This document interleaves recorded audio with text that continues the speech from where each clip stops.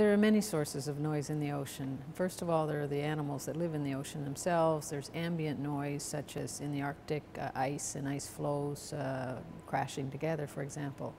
But in terms of anthropogenic noise, there are many, many sources. Of course, fishing with the ships and fishing, aquaculture, offshore oil and gas, offshore energy of other types, dredging, laying of submarine cables, shipping, cruise lines, recreational boating, anything that humans do really produces noise in the ocean.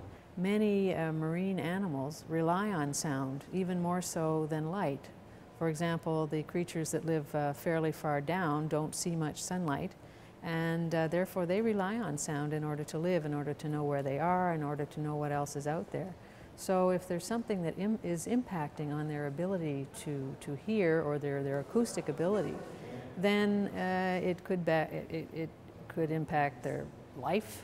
In fact, will they survive? If they survive, how will they adapt, and will they be fit?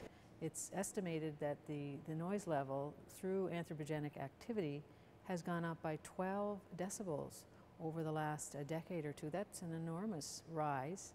We are trying through the International Quiet Ocean Experiment to actually make soundscapes in the ocean, and that is to map the sounds, the level, the intensity, the areas where the sounds are.